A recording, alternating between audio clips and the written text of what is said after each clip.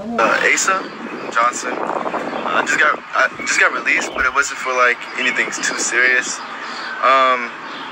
Just lied on, and it was just kind of crazy how this whole process works. I mean, everybody there were pretty chill. It was just more of the situation that itself and protocol that they had to follow. I don't know. It was just a whole lot going on. Right now, I'm honestly just wanted to just go home, just sit down. I have like a court date coming up now. First time for everything, right? But that's a... No, you said you were lied on. What does that mean? Family member, I guess you can say. It wasn't really a family member. She kind of said some things that weren't really true. Kind of put me in this position now. So now I'm just trying to figure out how to go about it. It's confusion everywhere. Now I'm looking for family now, trying to get me, pick me up here, and that's about it. Anything you want to change about anything that happened here? I wish there was a better way to question people, and not only just question people. I feel like there would have to be some way to not, how can I put this? The system is crazy, because even if you didn't do anything, you did something, and that's probable cause more than enough to get them to arrest you or put you in a jail cell, anything like that. Just wish there was like a better way for this whole process to take place without doing that, having records on your, having anything on your records, and sorry, just kind of nervous. And I guess feeling like they only more on your side, and they seem like they're on your side, but then you realize they're not. I just wish they change the way that they handle situations, if that makes sense.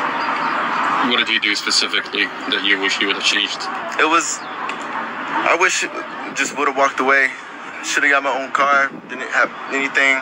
So that events leading up to this point, if I just walked away, everything would have been fine. But of course, I just, had to get my stuff and leave and stuff like that. I just wish, that I didn't even come here in the first place. I wish I could just stay back at my mom's. That would have been better. It would have been fine. What was the name of the police officer? I'm not sure. Didn't really get no names. Prince William County or Manassas Police? Prince William. That's about it. Sorry. Mustafa Al-Jazari Part 2. If you haven't seen Part 1, you should probably go and do that before you watch this to better understand it. Now, those of you that have watched it, you're probably wondering why I have this on Prison Awareness Network. So let me go ahead and explain to you. Since Al-Jazari's arrest, they have beat him multiple times. They've got him locked in segregation for over a year. They're blocking him from seeing family, talking to family, using the phone. Segregation is a proven method of torture and destruction of the brain, better known as TPBI, traumatic prison brain injury. Okay, if you look it up and research it, it reverts right back to PTSD. It's just a word that says PTSD by penitentiary segregation. That's all it really means. The family needs help, man. They've set this man up. They've held him in segregation for all this time. It's not right. They've lied on him. They falsified reports. And, something needs to give. They have allowed a civil rights organization to come into the jail and visit him, where they took pictures of his bruises from his beatings that they've given him for no reason. I'm telling this man's story because the family needs help and all the support they can get. I'm about to play another video that better describes what happened, and you can decide for yourself what you think. But this is wrong for them to charge that man with any type of murder, even manslaughter, because he did not mean to do this. Like I said in Part 1, men do not ride cars off into traffic to hurt their girlfriends when they're mad at them. They do other things, and it's proven, man. It's a statistic. I'm getting it out there to the public. So, you all take care, and I hope you get something out of this. After the video plays, go ahead and please shoot me a follow. I appreciate your support. I need your support as well. Newly released dashcam video shows the seconds before a car crashed into oncoming traffic and killed a woman and her young daughter. Now, the man who has been jailed for more than a year, accused of intentionally causing that crash, may soon bond out of jail. He faces 2 charges of second-degree murder. Northern Virginia Bureau Chief Julie Carey was in court today when prosecutors presented evidence, including video from that dashcam. And we want to warn you, some of what you're about to see is disturbing. This is some of the dashcam video the prosecution played for the judge to try to convince him to keep Mustafa Al-Jazari behind bars. It shows the moments before his car crashed into oncoming traffic, killing his girlfriend, Dorothy Fontaine, and her 5-year-old daughter.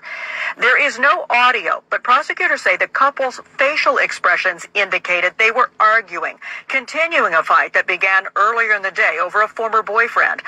Then, as the car reaches an intersection, it veers left into oncoming traffic. Prosecutors saying Al-Jazari did it intentionally. Another camera angle showing the victim's face and fear as she braces for impact. Al-Jazari's expression changing little. Prosecutors telling the judge the video proves if Al-Jazari's released, he poses a danger to the public. But the defense attorney had a much different take on it, saying even if the couple was having a disagreement, that's not proof the crash was intentional or that Al-Jazari's dangerous. They have a piece of video from one instance where it appears my client was trying to pass a vehicle and then in a moment of panic made a bad decision, an incorrect decision, because he was flustered and panicked. That is not a reason to hold somebody in jail, finding that they're a general and unreasonable danger to the community. Prosecutors also played a police investigator's interview with Al-Jazari made 2 days after the crash. Here's part of what he said when asked about what the dashcam video shows. It just shows you turning into the left-hand lane, no skid marks, no braking, and then just driving into oncoming traffic. I'm trying to figure out why. I don't know. Why would I do that? But the judge ruling prosecutors failed to prove Al-Jazari would be dangerous if released. He granted a $5,000 bond. The decision, a small victory for Al-Jazari's family, who spent 2 weeks keeping vigil outside the courthouse, complaining he's not been treated fairly. If my brother had a drop of guilt, we would not be here for him. We believe my brother is innocent. We believe that this was a horrible accident. We believe that. And I believe the evidence is going to show the truth. But Al-Jazari won't be walking out of this jail today. That's because the judge put a stay or a hold on his order so prosecutors could explore the idea of an appeal. Everyone will be back in court again next Friday. In Prince William County, I'm Julie Carey. Mustafa Al-Jazari, Part 1. On April 5th, 2023, in Prince William County, Virginia, the car that Mustafa Al-Jazari was driving veered off into the left lanes of traffic and caused an accident that killed his girlfriend and her child. Law enforcement are pushing this as it was an intentional homicide, not an accident, after an argument, as if Al-Jazari intended to kill his girlfriend and her child. Now, one officer on the case, one of the main officers on the case, has been caught red-handed falsifying a report, and he's been disciplined for it, from what I understand. However, everything they're pushing is based off of a dash cam video in Al-Jazari's car, which had no audio. So how can they say anything? They don't know what happened. But Al-Jazari said it was an accident. Therefore, his word should be taken for that. He's a citizen of America, man. Men that are mad at their girlfriends that want to kill them do not just drive a vehicle into a bunch of lanes of traffic. That's risking your own life. Men that do this do it in the heat of passion and use guns or physical force because they're mad and enraged. You don't just drive a vehicle on off the side of the road. No, man, I don't believe it. I don't buy it. The Free Mustafa Al-Jazari movement needs all the attention it can get, so please support them. They're on live every night on TikTok. all day long. Only on 4 tonight, there are new questions being raised in the case of a man charged with murder for a crash that killed his girlfriend and her 5-year-old daughter last year. They come after Prince William's police chief ruled the investigating officer had violated department policy. Northern Virginia Bureau Chief Julie Carey spoke to the driver's defense attorney about why he thinks the finding casts doubt on the case. Mustafa Al-Jazeera has been behind bars for almost a year now, accused of intentionally driving his car into oncoming traffic, a crash that killed Dorothy Fontaine and her 5-year-old daughter, Empress. Initially charged with manslaughter, the charges were later upgraded to second-degree murder. Al-Jazeera's family insists the crash was an accident. The defendant's brothers filed an internal affairs complaint with the Prince William County Police, alleging the investigating officer, quote, falsified a portion of his police report to say that the couple was arguing before the crash. Al-Jazeera's brother provided a taped version of a phone conversation that contradicted portions of the written police report.